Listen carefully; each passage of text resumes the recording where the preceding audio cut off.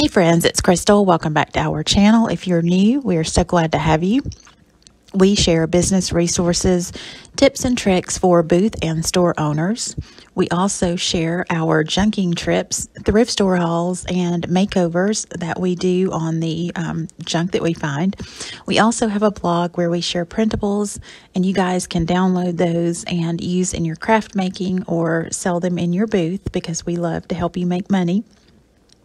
But today we are sharing 5 St. Patrick's Day printables that you guys can either use in your home decor or to sell in your booth.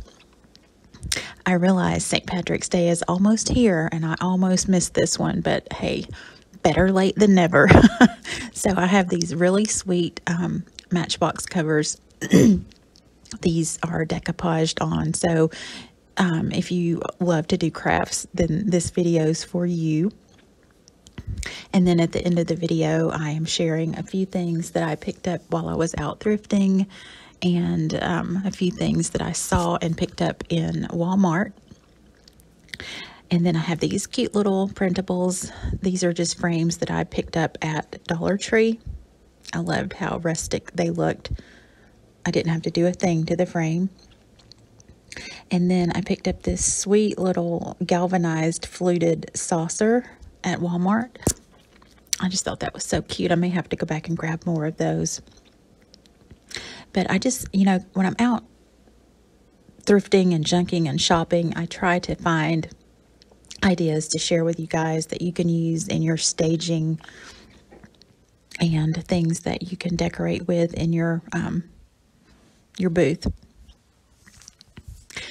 But these are just really simple, little printables that you can download and sell in your booth, because I try to have stuff like this when I do have a booth. I try to have stuff like this all year long. I just do it according to the season or the holiday, because customers are always looking for, quick little grab and go items.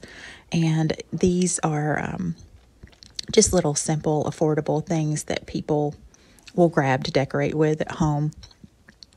And these are not crazy expensive. I try to make it affordable for everyone, because those smalls do add up at the end of the month.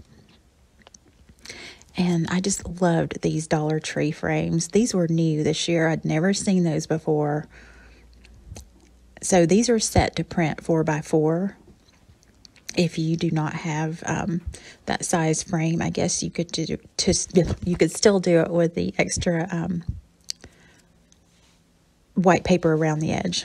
Lost my train of thinking there for a moment, which is easy to do these days. But you can see I didn't use very muted colors. I'm not a very, I don't like a lot of color.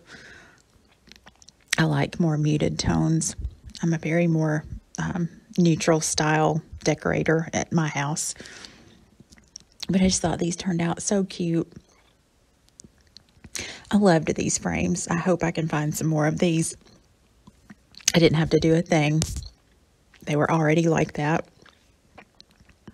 And I think these are going to be so cute on an Easter project that I have in mind. I hope I can find more of these. But you just print these out, cut them, and, pop them in a frame, and then you have instant art. And then you just change them out. When I have stuff like this in my booth, I usually, depending on where I'm at, I try to price these. They're always under $10, but depending on where I'm at, what store, what city and town, the price is going to vary. And I just print these off on my home printer. If you don't have a printer, you can print these out at Staples or Office Depot, or a local print company will do it for you also.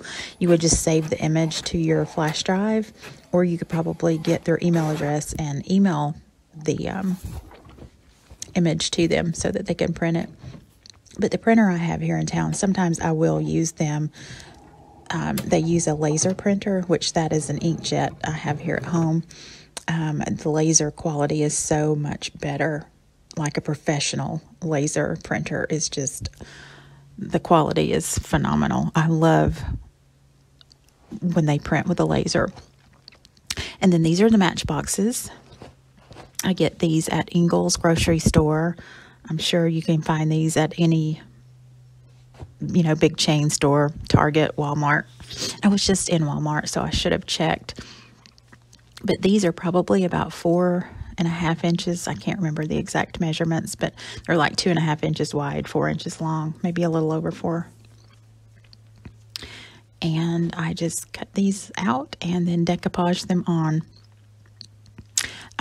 Usually when I have these in my booth, I sell them. Again, it depends on where I'm at, because, in the smaller towns, I don't get as much. But when I have been in other cities, I can get more money for them. But usually the most I've ever charged was $6 a box. And they did very well. And I was out of my Mod Podge, so I just grabbed some glue and then watered it down a little bit to weaken it. And you want to print this out. I forgot to say, you want to print these out on cardstock. Although you can use regular copy paper, I just feel like the cardstock is a lot more sturdy.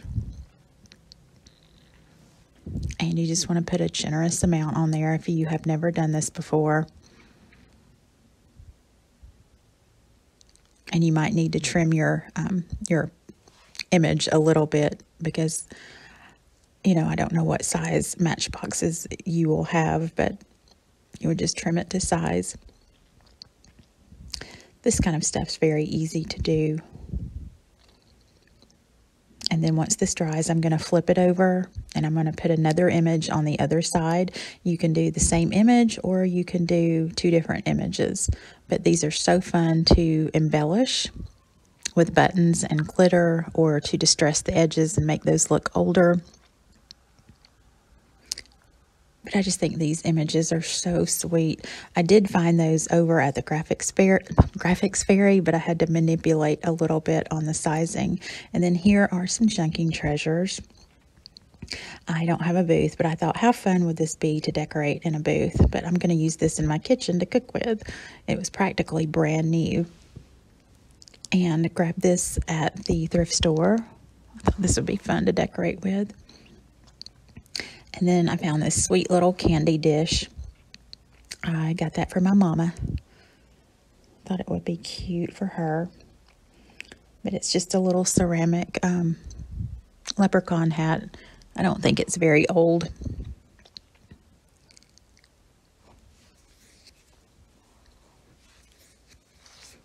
And then I found these saucers at Walmart.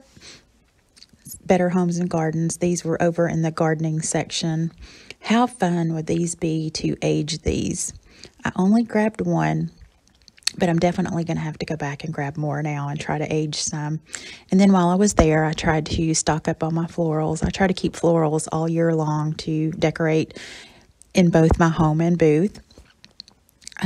These baby's breath bunches were so sweet. And I always grab the eucalyptus bunches. These are hard to find. They had gone up on these. They used to be $2, and I think they're $2.48 a bunch now. But I'll always keep these in my stash to decorate with. And if you're going to have those in your booth, just, mark them up to sell them. Because customers are always going to ask, are the florals for sale? And I thought these lavender bunches were so pretty. These are very hard to find, but thankfully they had just put a shipment out. I love stuffing these down in like an ironstone pitcher or a mason jar, the pretty mason jars that are blue. And then these are the tin pans. Like I said, these are over in the gardening section. They have the 6, 8, 10, and 12-inch pans. And then I thought these were interesting. These are cedar gates. These are meant for fencing out in the yard. But for people that are challenged like me, I'm very limited in my woodworking. But I thought these would be so cute painted white, and, to hang them in your booth and put like a wreath or even picture frames to stage on. Because I know some of you guys live in an apartment and you do not have access to a garage or to woodworking tools.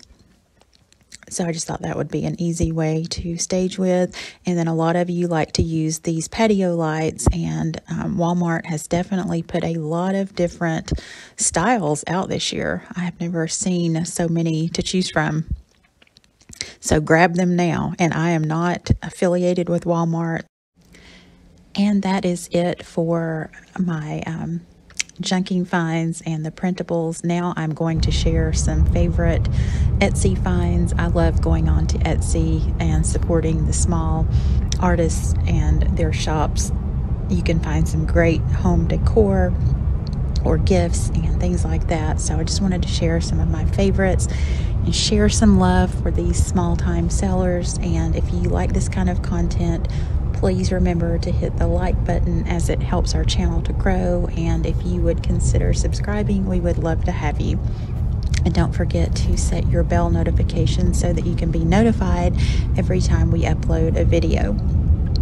Thanks a lot, and we will see you in the next one.